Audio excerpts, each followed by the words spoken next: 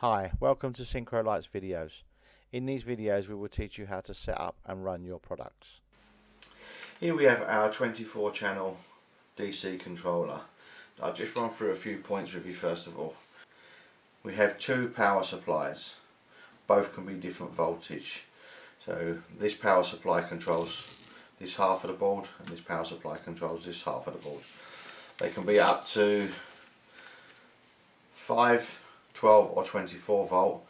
So you have a 5 volt power on there controlling and also a 24 volt controlling on there. It also has a harness or a wiring for a fan. Each 4-way block controls 2 channels. You've got channels 1, 2, 3, 4, 5, 6, 7, 8, 9, 10 and so on. Each pair of channels isolated by a fuse. So if you have a problem or a short or anything, it'll short the fuse.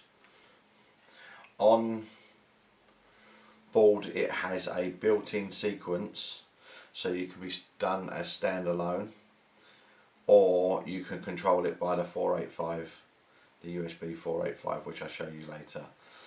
Key features are 24 channels, 12 fuses, heatsink, a fan which controls the fan, 485, 2 different powers, and we have a sequence selector button here which also can be used for DMX. It can be DMX controlled or 485 controlled.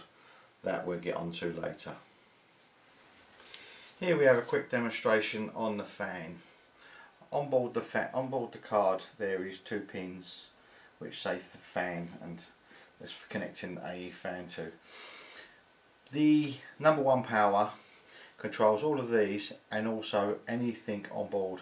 So make sure that whatever voltage fan that you've got, if you've got a 12 volt fan, then power number 1 has to be 12 volt. So what we do, just as a demonstration, fan goes onto the 2 pins. On the software you have fan on temperature and shut down temperature. Shut down temperature will shut the whole card down till it cools down. Fan on temperature will be just in case if you've got the card in a cabinet and the fan on the side of the cabinet, so just to keep the card cool, you put on the software, take this temperature down to 20 degrees. As you take it down to 20 degrees and press save, fan starts.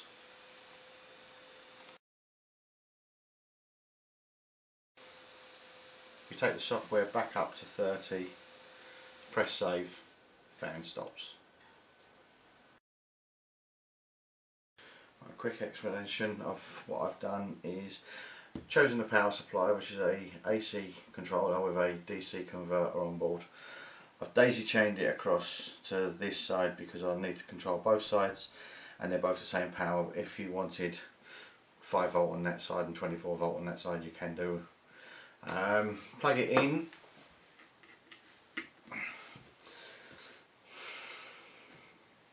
As you plug it in, the first thing you notice is the red LED flashes. That's to tell you that it's in a standalone state. And on the selector switch, if you press the selector switch, that turns all the channels on.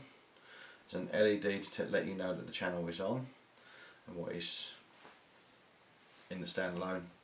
And then you press the LED again. There's a small sequence which runs through, turns everyone on.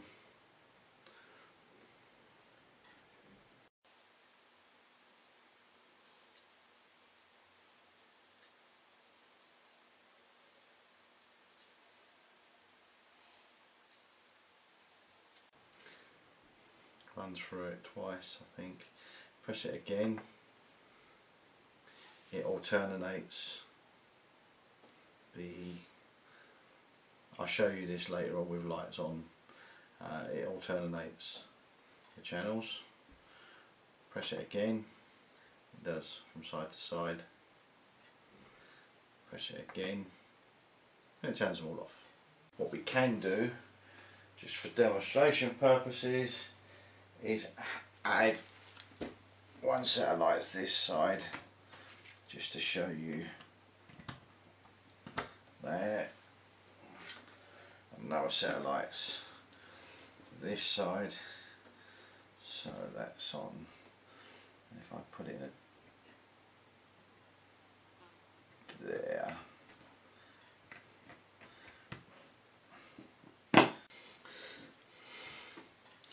when you press the switch, it then illuminates the lights.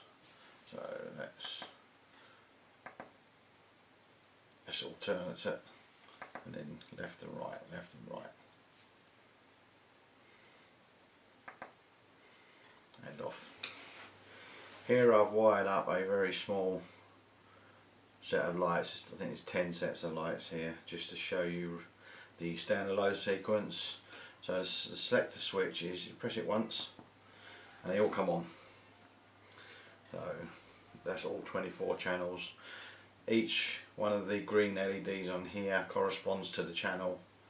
You'll see that in a minute in there. So turn it on. The green LED corresponds to the channel that comes on. I've not connected every single channel because I've only got 10 sets of lights, which is giving you, as that comes on, so that lights comes on, then that one comes on, that set of light comes on. Obviously the missing. So the last one, it just runs through. Press the selector switch again, and it then alternates, as you can see. If you press the selector switch again, it then does left to right. The standalone sequence on board is just something that we've written just to make, just for demonstration purposes. It can be tailored to your own sequence. You can do that in the software. You can, once the US 8485 is connected, you can tailor the standalone sequence to what you want, and then take it out and put the card wherever you wish to, and all off. LED light flashes to say that it's in standalone. Here I've written a small program with a computer controlling it. The LED light is solid to say that it's now receiving signals from the computer.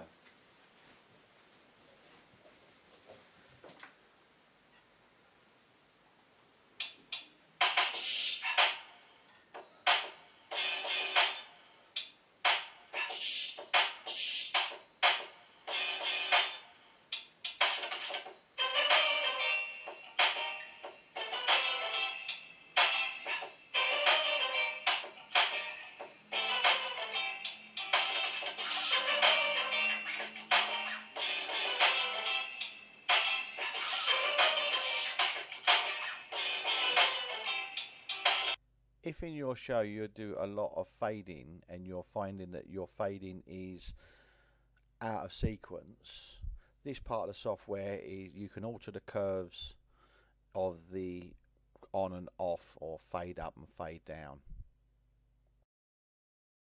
This concludes our video. Thank you very much for watching. If you need any more help, please do not hesitate to contact one of our team.